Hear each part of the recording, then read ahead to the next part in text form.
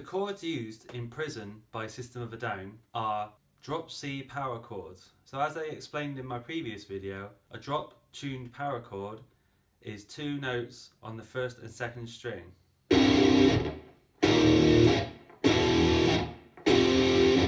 You can simply bar your finger across the 2 strings, which is different to playing a power chord on the 2nd or 3rd string, where you would use your index and pinky finger or index and ring finger. The chords are open power chord, 1st fret power chord, 3rd fret power chord, back to the 1st fret, and then finally the open power chord.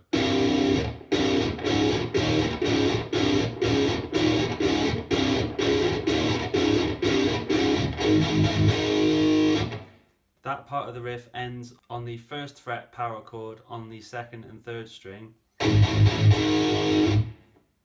The second part of that riff is simply the open power chord and the 1st fret power chord.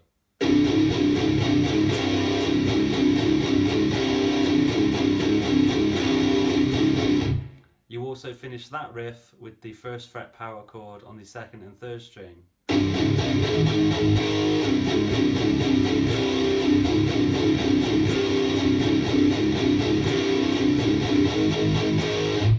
Now I put this song in my Metal Riffs for Beginners video because there's not a lot going on with the left hand. There's a lot of moving around from the same positions. Most of the effort is coming from your right arm, so you might want to start playing this at a slowed down tempo. Work your way up so you can finally get it at full speed.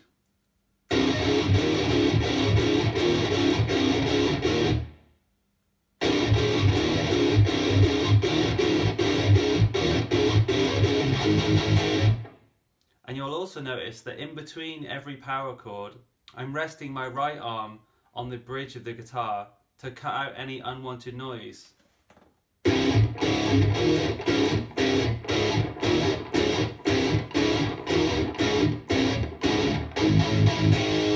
If you don't do that, you'll simply get this.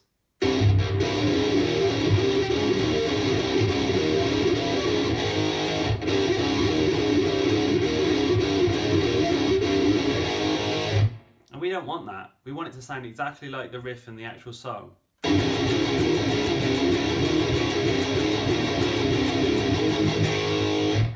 This riff, originally played by Dio, was made famous later on by Killswitch Engage. They play Holy Diver in their traditional Killswitch Engage style, bouncing off the open note on the C string to make it a more metalcore, more up-to-date riff, like so.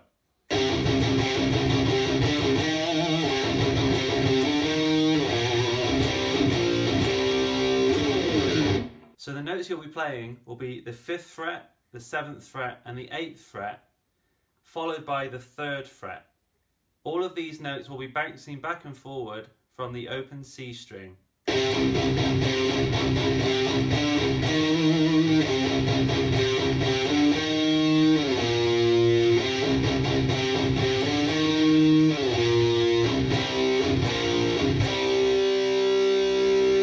Followed by power chords of the 5th and 3rd fret.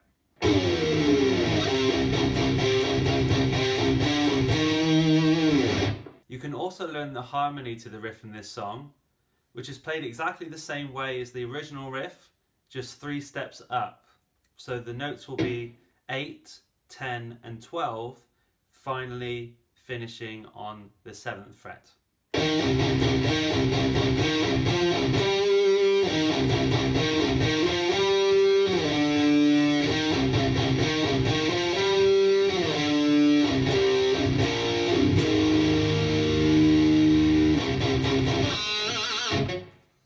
Now that final chord you may have just seen me play is a barred 8th fret on the low C string with the 4th string down holding the 10th fret. And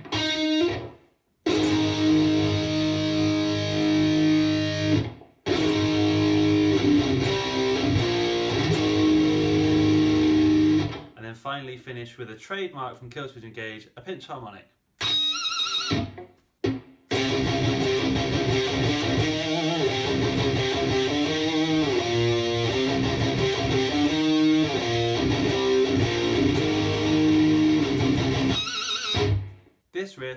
is Children of Bodom, Are You Dead Yet?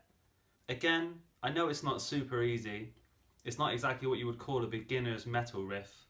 But I really think if you push yourself and you play it at a slow speed and work your way up, you can really nail this riff.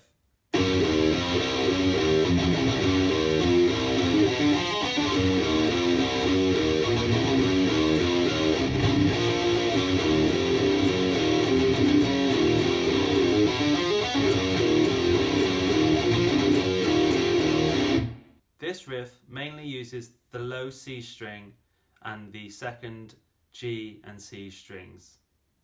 The first part uses the frets 6, 3, 5 and 0 on the low C string. The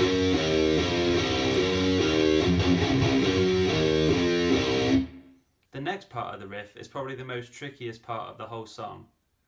It's a chromatic run using minor third riffs.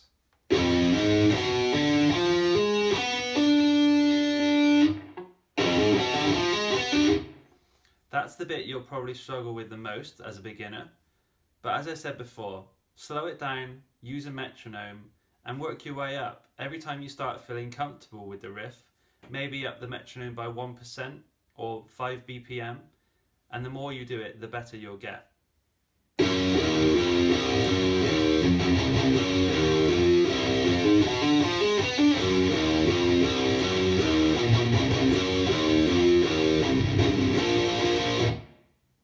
Once you've done the chromatic run,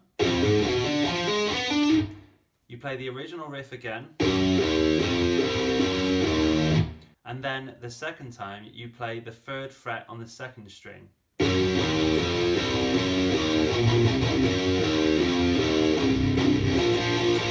Finally finished off with a power chord on the third fret on the second string.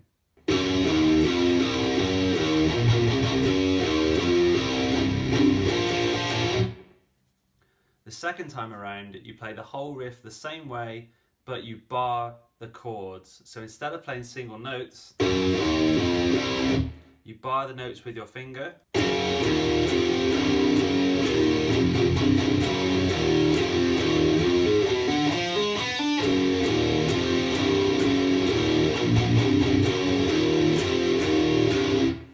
Now this riff by Metallica is from the album Saint Anger. This is one of the first times Metallica started using low tunings, and a lot of the songs on this CD will be in Drop C. This riff encompasses low fretting on the low C string. The notes are played down the lower end of the neck to give them a more girthy sound, similar to what Black Sabbath would have done in their early days. The notes are 18th fret, 15th fret, 17th fret. In between the 18th, 15th and 17th there is an open fret, the 0.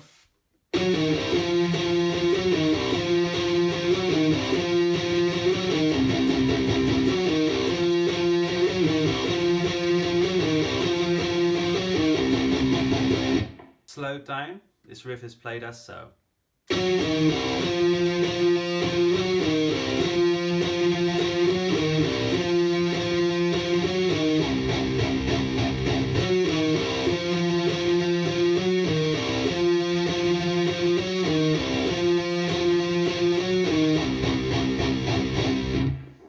The second part of this riff is played on the other end of the neck.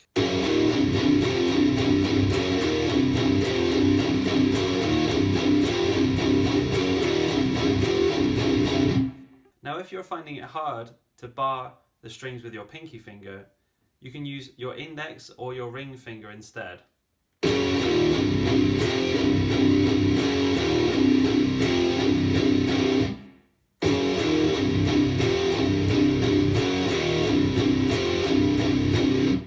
But it's definitely good practice to get that pinky finger stronger, to make it a better weapon in your arsenal. So this riff is then followed by the third fret and the second fret.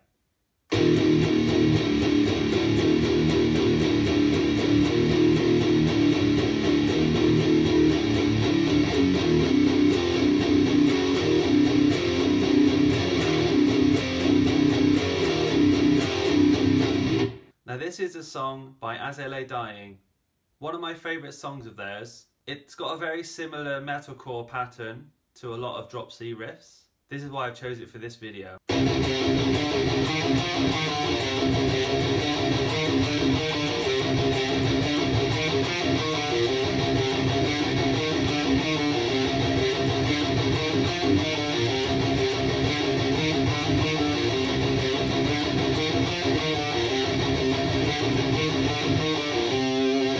Now this riff uses the bottom 3 strings.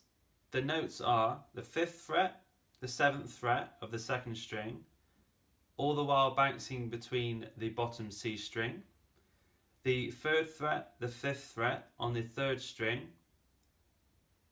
the 3rd fret and the 5th fret on the 3rd string, the 3rd fret, the 2nd fret on the 3rd string, and then finally the 3rd fret and the 5th fret on the 2nd string, like so.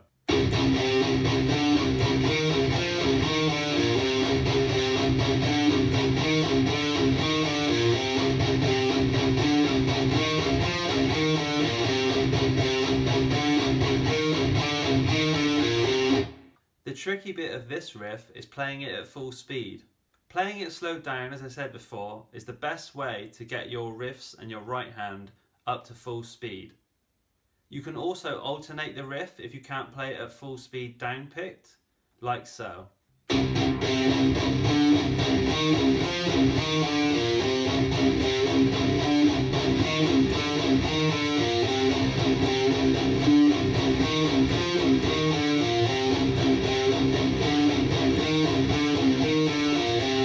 Alternate picking is still something I even have a problem with, as early in my guitar career I would always downpick every riff. I suppose I like Master of Puppets too much, so I would always downpick every riff I learned. So for you, you can do it either way. If you feel more comfortable downpicking, then feel free to do that. If not, play it alternated and you can always work your way up with a metronome.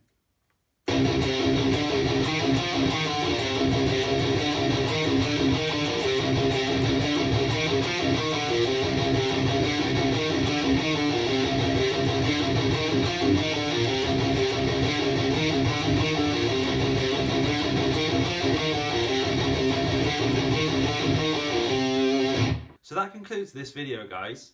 Thanks again for watching part 2 of my top 5 drop C metal riffs for beginners. Wow, that's a mouthful. I really appreciate it again. Thanks for watching. Please give me a like, please subscribe. Drop me any comments if you need to know anything in the bottom. I do have tabs for these songs, so I can post them if you need me to. Thanks again, guys. See you soon.